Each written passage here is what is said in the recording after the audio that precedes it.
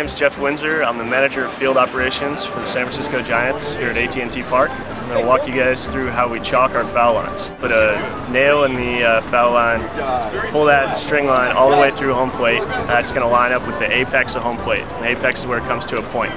That line will get pulled straight through.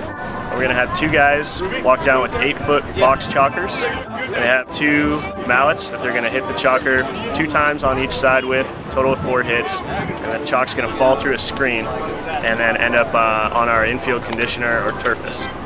And that allows for a nice clean line all the way down. And they're going to go from the edge of the foul line all the way to the batter's box.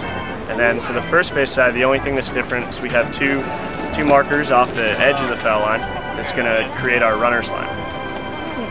And that's about it.